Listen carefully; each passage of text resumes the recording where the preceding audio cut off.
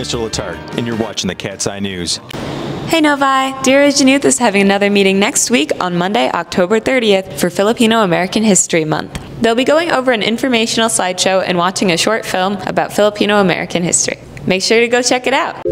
Hey Novi, the French Club will be having their October meeting on the 31st on Tuesday after school in room 160. If you're interested, please scan the QR code on screen. If you're planning on playing girls lacrosse in the spring, make sure to show up to the informational meeting on Tuesday, November 14th in Coach West's room 243. There will be important information about the upcoming season, registration, conditioning, etc. If you can't come to the meeting, be sure to go visit Coach West for any information that you might need. Hey Wildcats, I'm here today to tell you about Box of Belovedness. Box of Belovedness is a non-profit with a mission of providing school supplies to rural schools in India. They believe that education is everyone's right and that lack of supplies should not hinder a student's chance to success in life. You can scan the QR code on screen to donate, but if you don't want to donate, you could share this with other people or maybe email them for questions. Alright, here we go one last time. I'm Neil. This year's fall play production of the Novi Drama Club is The Curious Incident of the Dog in the Nighttime, which opens today and runs tomorrow and the day after at 7 p.m. in the Black Box. Everyone involved has been putting a lot of time and effort into making this a great production.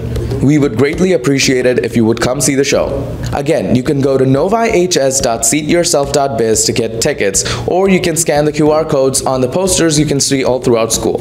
Do you know any of these wonderfully talented people? Well then come see the show. If you don't know them, still come see the show because we would love to have you there.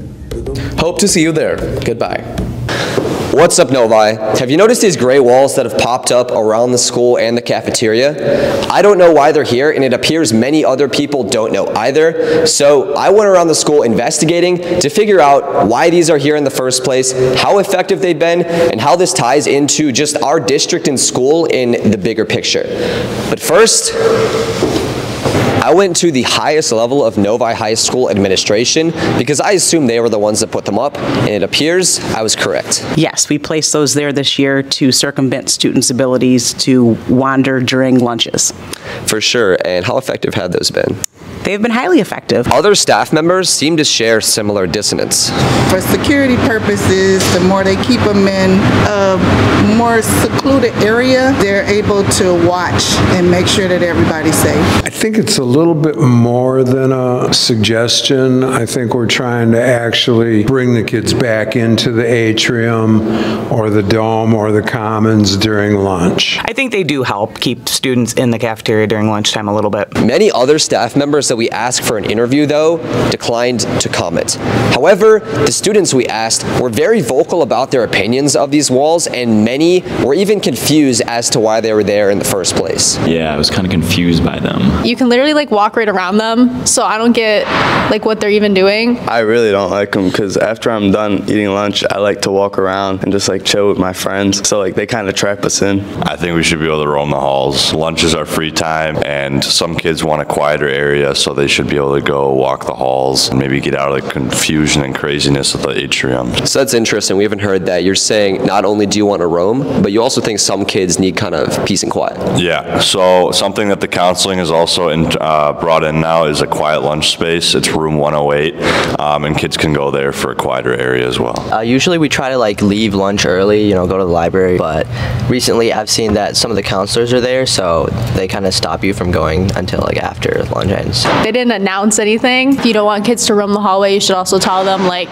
now we'll have barriers, don't walk through the barriers or you'll get in trouble, instead of just like plopping them there and expecting us to not walk through them. So do you think these walls should stay? Do you think they should be taken down?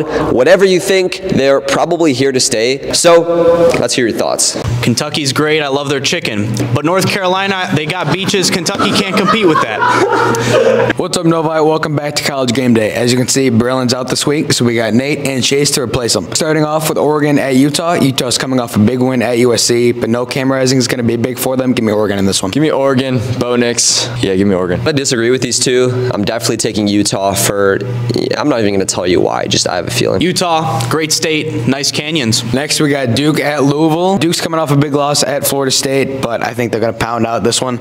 Just kidding. Give me Louisville. Riley Leonard, I said last week I really liked him, and I still do, but he's really banged up right now. Give me Louisville at home. You know what they say, guys? Only 10% of the game is won on the football field. The other 90% is won on the basketball court. Big fan of Duke's men's basketball program. Give me Duke. I love Kentucky. They got great chicken, but I'm going to have to go with Duke because I like North Carolina more. They got nice beaches, and the Kentuckians simply cannot compete with that. Next up, we got Georgia versus Florida. Florida's never winning another game. Give me Georgia. Brock Bowers is out for probably the rest of the regular season, which makes Georgia's offense horrible. Give me Florida in an upset. Gotta say, guys, the glass of orange juice I refreshed myself with this morning was probably from Florida. The game's also played in Jacksonville, which I know Florida's not in Jacksonville, but they basically have home field advantage. Give me Florida. I have to take Florida on this one. Atlanta's just an overrated city, and my parents are probably retiring there anyway, so yeah, Florida. Thank you for tuning in to the 3rd episode of College Game Day. Let us know if you want to be on the next one, and we'll see you guys next week. What's up, Wildcats? Thanks for watching today's episode. This is going to be the only episode this week, so stay tuned for next week for our next episode. But as always, see you, Wildcats.